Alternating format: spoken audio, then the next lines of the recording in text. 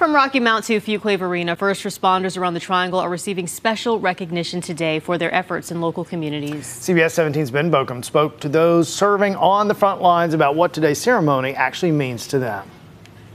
Medic 13, pregnancy, Eisler Drive. That's the call Harnett County paramedics Shannon Warren and Lauren Warney got back in early September when one woman gave birth in her front yard to an unresponsive baby. Her and I's actions, along with the help of our fire department, got the baby back to life and to the hospital and sent home alive. Until today, the two partners say moments like that don't often receive recognition. Here in Durham on Tuesday, over 75 first responders were honored for their work in communities across the state as part of the North Carolina Hometown Heroes program. We don't ever get thank yous a lot. No. You know, the way we get treated on scenes and by families and even the patients and stuff like that, you know, we never really get recognized. So this is something that means something to us. Shannon Warren and Laura Warney. Since 2016, the initiative led by the North Carolina Automobile Dealers Association has recognized over 1,000 first responders just like them.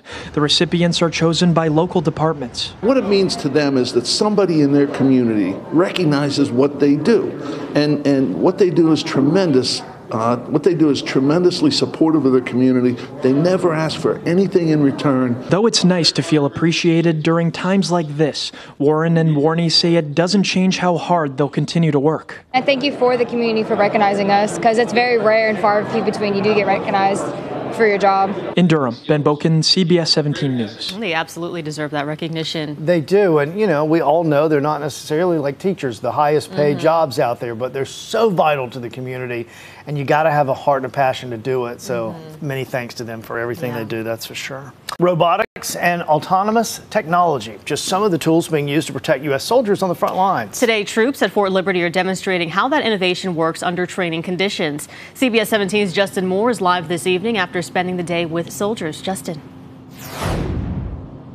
That's why we got the privilege and a rare opportunity to be on the training fields at Fort Liberty with soldiers. We spoke with soldiers about how this advanced technology is keeping them off the battlefield. This is one of Fort Liberty's training fields. It's where soldiers prepare for war. Instead of weapons, here troops are using different robotic and autonomous technology. In this exercise, they're breaching enemy grounds. Roboticizing and autonomizing this task increases our capability to get into a denied space where we can potentially push somebody else out or get assistance or aid to where it needs to be. Everything here is remote operated, including this bulldozer. Our Caterpillar machines have become more intelligent. Just like your car has more cameras in it, now our machines have more cameras. All modular robotic systems capable of operating within and without a line of sight. This technology will soon allow the Army to enter the battlefields while eliminating the number of soldiers placed on the front line at risk of getting killed by gunfire or explosives. The Army as a whole, because they're integrating different technologies and equipment with our soldiers to keep them off the battlefield or as far as possible from the battlefield. It's just another sign of evolution when it comes to our country's military. Different operators coming from Fort Leonard Wood and different states all around the United States to teach our operators how to use this technology. And as we start training our troops from the minute they go through basic training on how to use these systems, then we will be more proficient and efficient as we get progressed.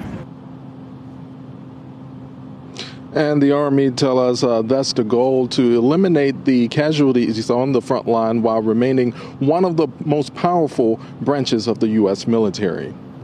At Fort Liberty, Justin Moore, CBS 17 News. Yeah, it's interesting to see how that technology is used. Yeah, All right, Justin, thank you.